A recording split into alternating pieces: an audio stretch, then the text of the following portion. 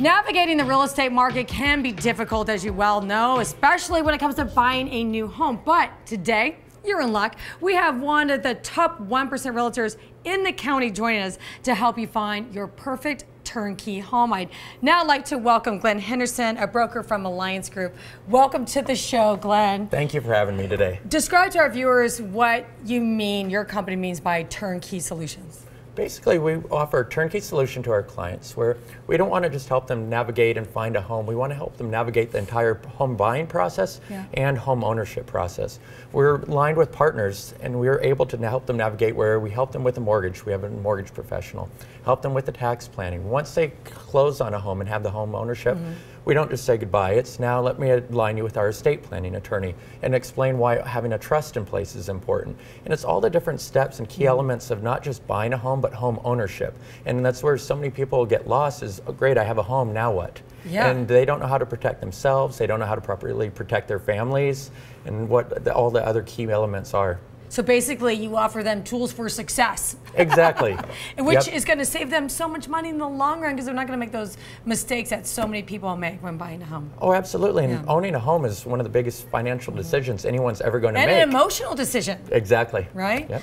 Okay, so let's talk about interest rates because we all know that's very important when you're buying a home. You want to get in on good interest rates. And last year we saw it really low.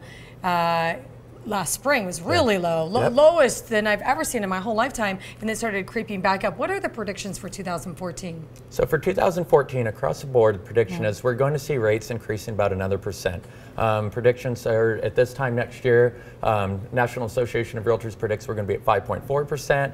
Mortgage Bankers Association predicts 5.3%, which is effectively almost a % higher than where we are right now. Through 2013, we saw almost a % increase in rates from where we're at today.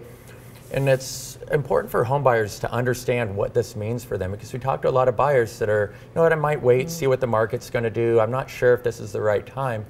Well, what we try and help them understand and educate them on is that if you wait, what this means for you as far as your purchasing power.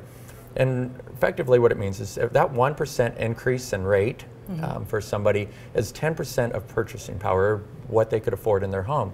So somebody that's currently today looking at a $400,000 home at 4.5%, in a year if that rate goes up to 5.5%, they're only going to be able to qualify for a $360,000 home.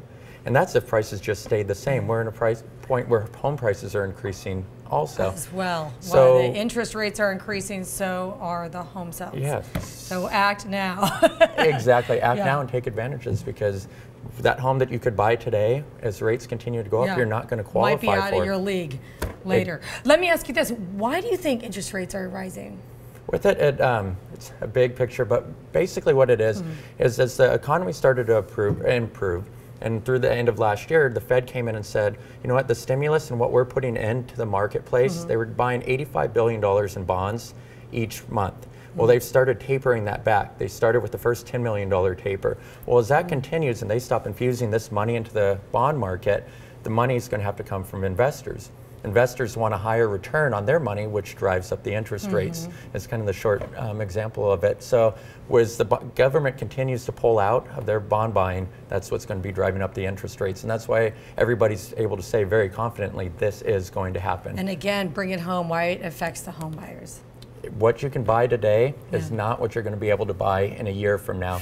And these rates they're still going to be historically low rates, but lock in now while you can take advantage of it.